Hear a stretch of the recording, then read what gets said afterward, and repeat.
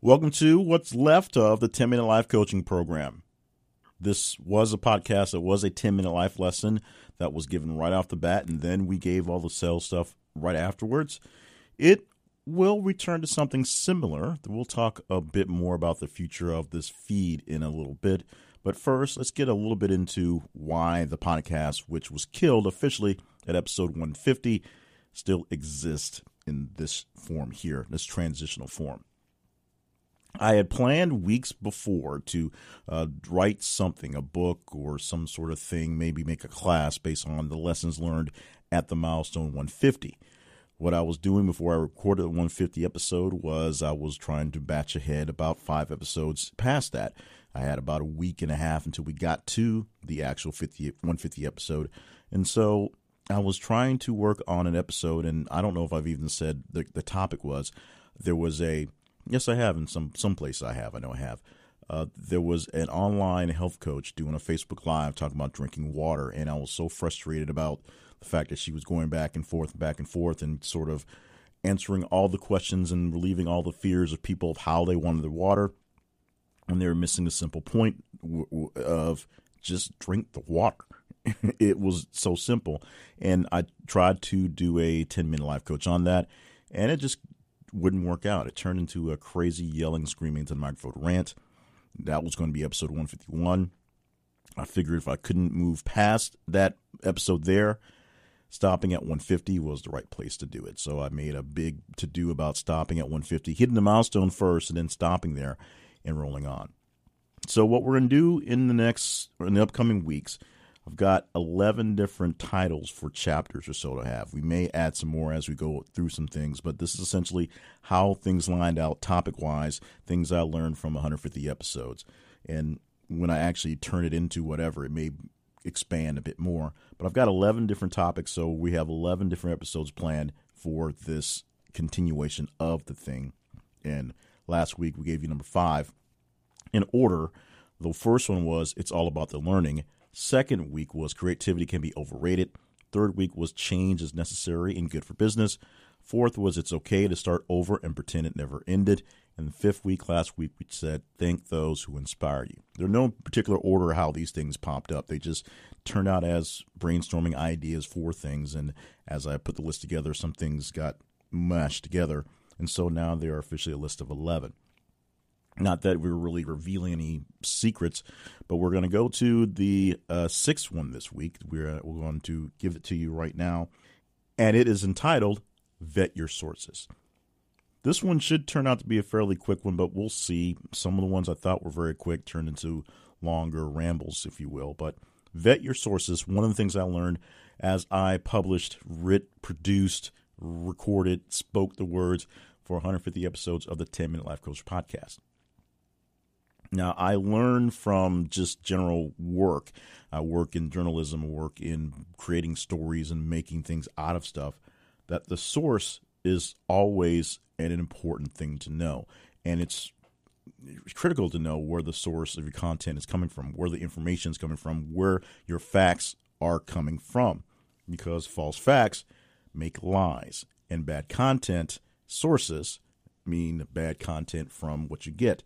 A very simple example, if you get an audio source, for example, you do an interview, and for some reason you don't do it in optimal conditions, the interview could be corrupted. The file could get corrupted in itself, and just the video could be out of sync with the audio. The audio could be bad, and your source, what you're supposed to be building your story from, is tainted.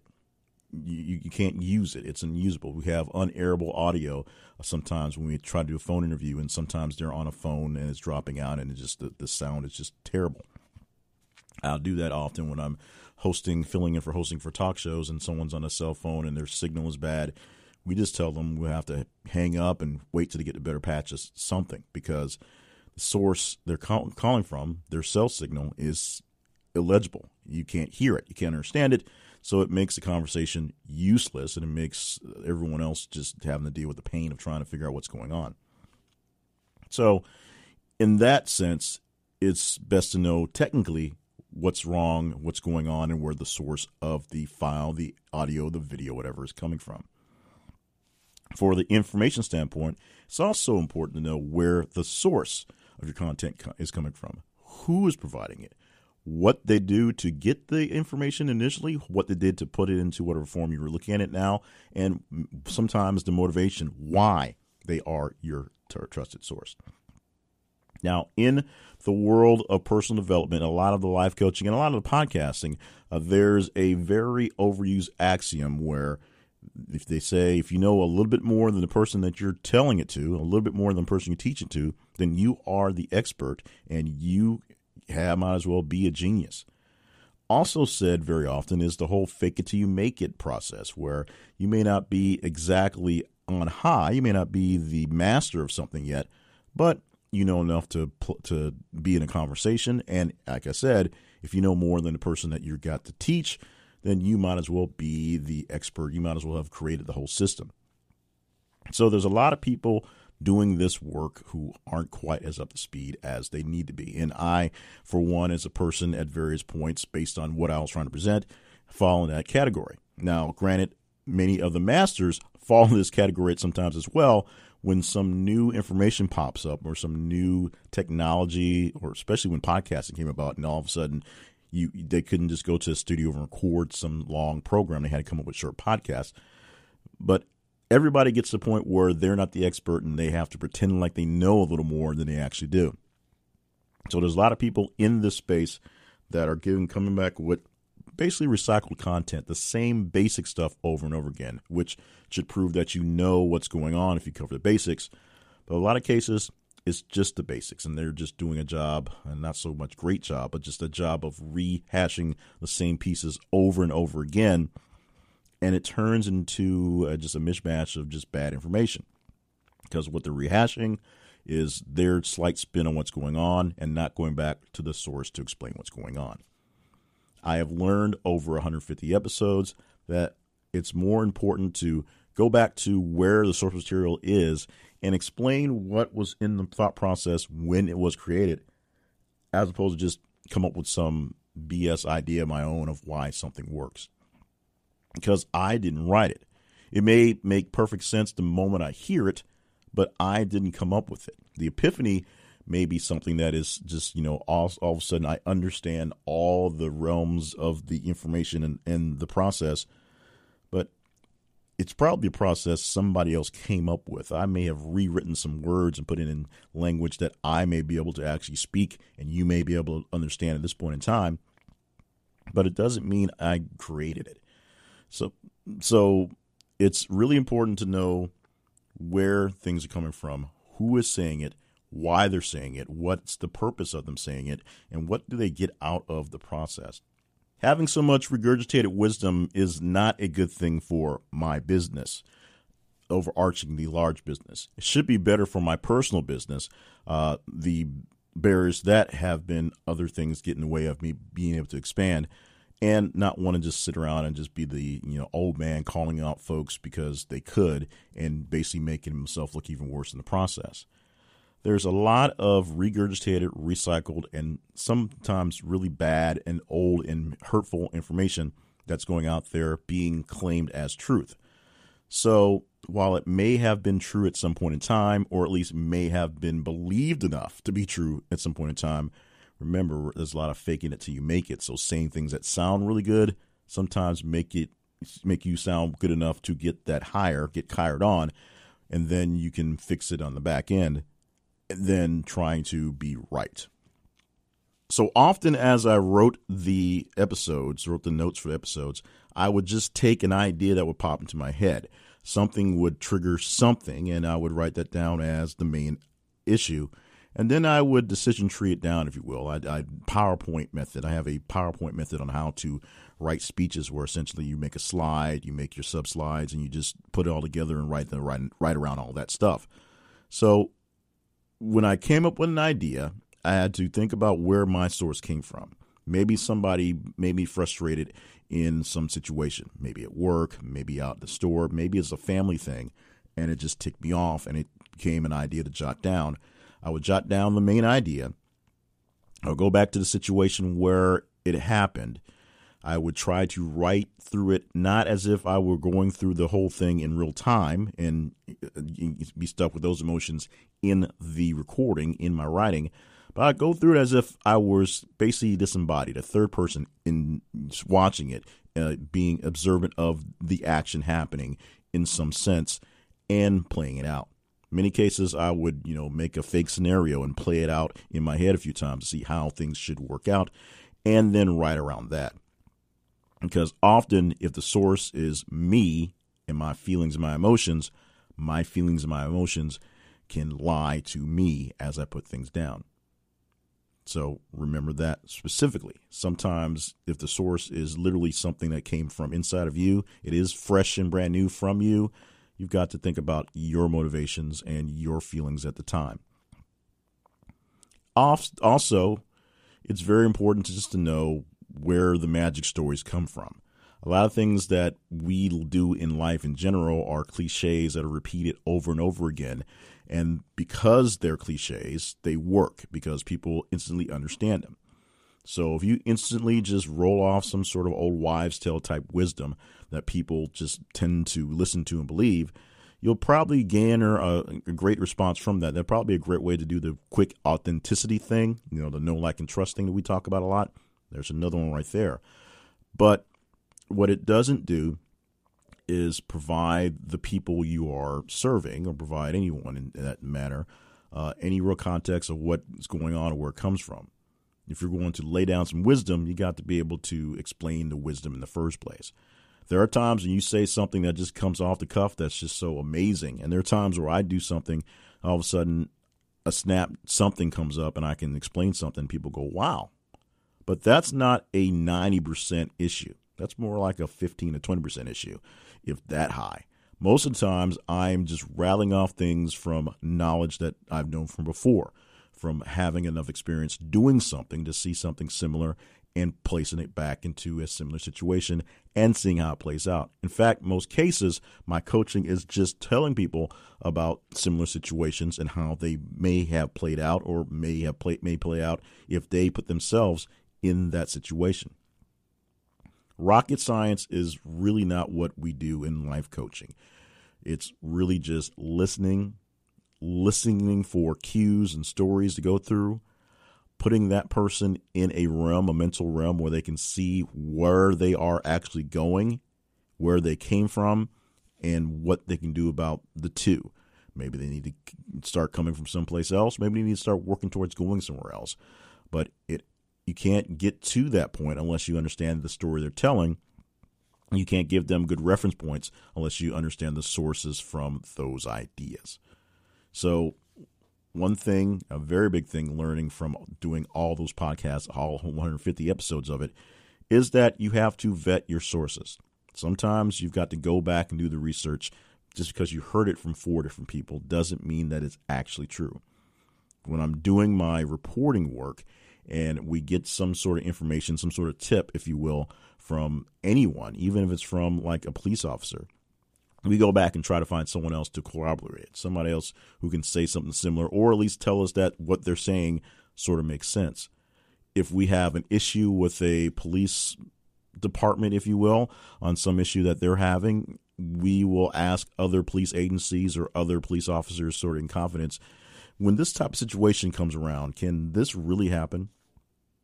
If some PR person gives us some line about something being the greatest thing ever, we go to some other sources who use that thing and see if they think it's just as great or not quite as great. People who have nothing to hide usually will allow you to check things out to see that they have nothing to hide. Now, that's not always the case. Some people with nothing to hide don't understand why you don't trust them. If you should have earned their trust, that's one other issue on its own. And people with something to hide don't want you to find out what they have to hide. That's another issue in its own. But most people who are trusted sources, trusted stalwarts of information, people that know what to expect, are going to come in with some facts to back up what they're saying.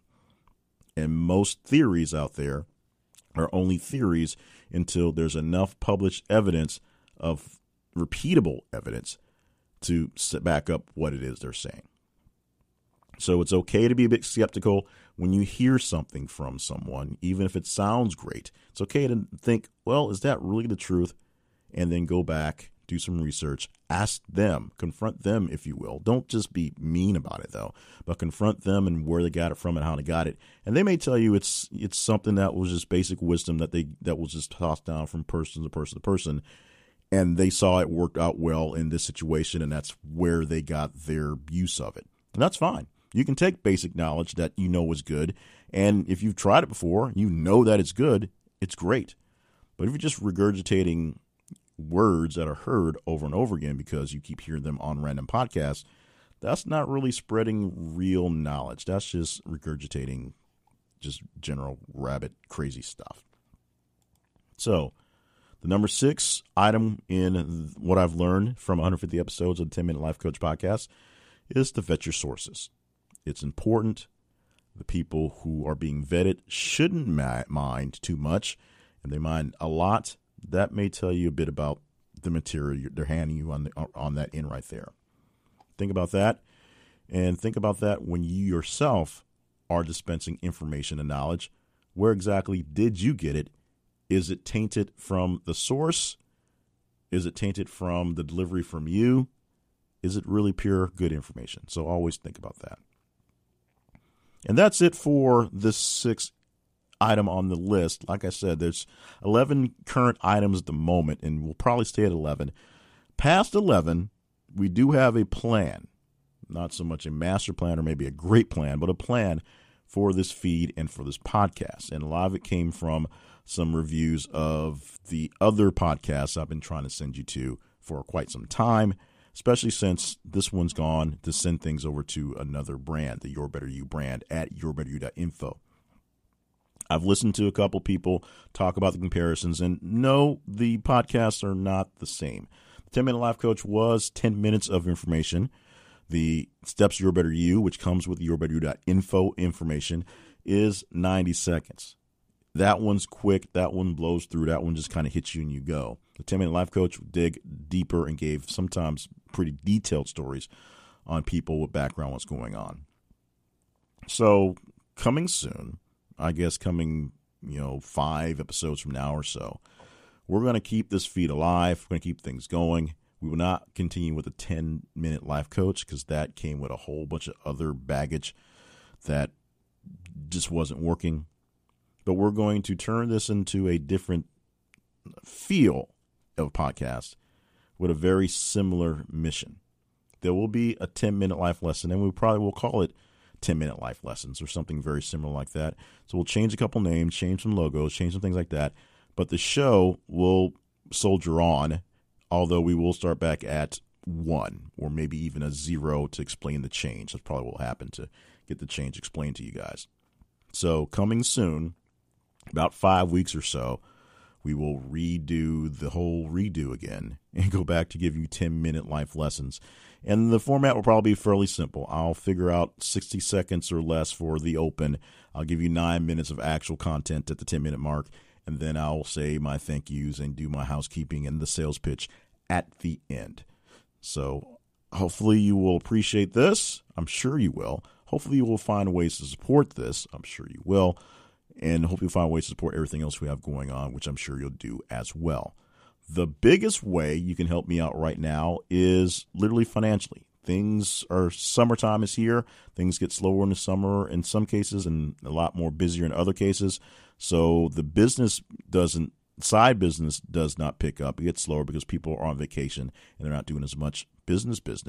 But some other activities take up a lot of time, which means I can't do other side gig things. So I'm looking for some help directly, if you have it, via Patreon. If you go to Patreon, which is spelled Patreon, so patreon.com/J Cleveland Payne, you know how that's spelled, the letter J, Cleveland like the city, Payne. You can see my patron page and for things you can get for supporting me. Now, we'll be working on tidying that up a bit in the next, as of getting off this recording, number one, and in the upcoming weeks we'll have it so it's a bit more stable to what we're doing right now.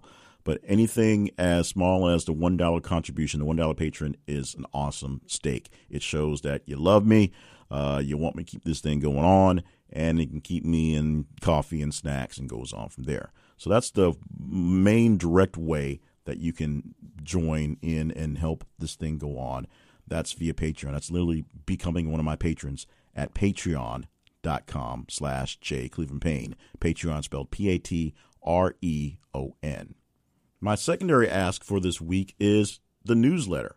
I have an email newsletter I'm a bit derelict in getting out. It was once a weekly update, or at times it's been a weekly update. For many reasons, it has not been consistent.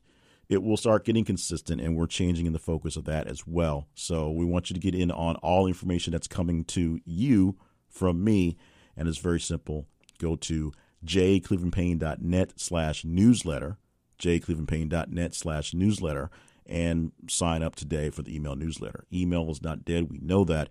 And so that's one great way to get the big bulk of information on what I have going on all the time. You can stop by the website, jclevelandpayne.net anyway, working to freshen that up a little bit. We got the new theme in place, and so we're just trying to figure out how to get some of the other, the fancy pages up there so it looks like all those other websites out there. Because one thing I've also learned, which isn't a bullet point but may turn into a bullet point, is that copying what other people are doing is not such a bad thing because it's social proof. People see something that works, it gets followed by, to a T by other people, hoping they get a similar response.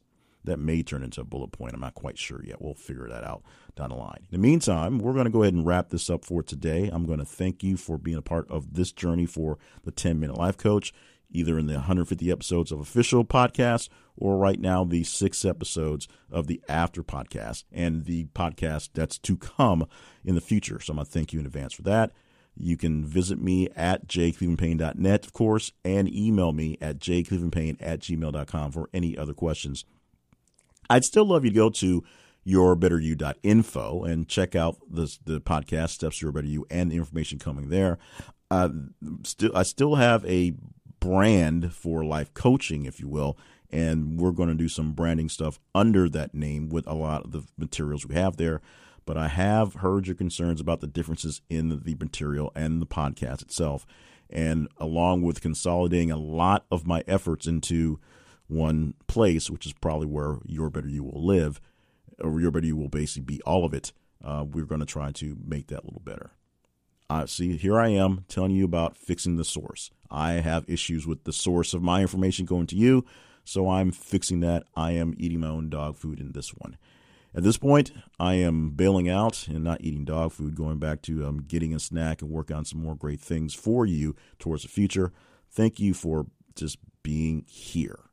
It's so amazing that you guys are taking the time to click a button, download me talking, listen to me for a few minutes, and hopefully use that to your advantage. So I'm going to do my best to make sure you're getting much, much better, because every time I do this, I get much, much better. Thank you guys, and we'll talk to you next week for more aftermath, after show, after action, things I learned from publishing 150 episodes of the 10-Minute Life Coach podcast.